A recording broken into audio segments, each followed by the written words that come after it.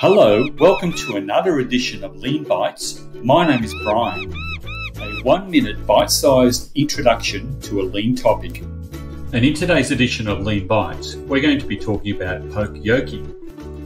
Poka Yoke is a Japanese term that roughly translates to mistake proofing, but it's really more than that. It's a mechanism to eliminate errors by effectively making it impossible to make mistakes. It's part of an overall system called Zero Defect Quality, and it's aimed at eliminating waste. There are many examples of Poka Yoke in everyday life. Here are just a few. With most of these, we're totally unaware that they're designed to eliminate quality defects. But as you can imagine, in most cases, making a mistake can be quite costly. There's even Poka Yoke in automatic equipment designs. In this case, the mistake couldn't be eliminated, but by rejecting the box, zero quality is maintained. The mechanism is designed to minimise the effects of mistakes. So how do we implement Poka Yoke?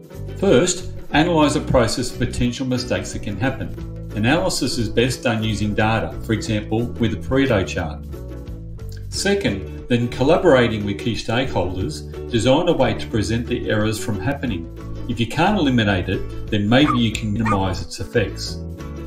Thirdly, communicate the new method to everyone to ensure it's fully understood. Finally, check the compliance and effectiveness either by undertaking an audit or using leaders' standard work. Poka Yoke is a great systematic way to reduce mistakes and through engaging with your team, strengthen quality. And thank you for joining me in this edition of Lean Bites. Now turn around and go home.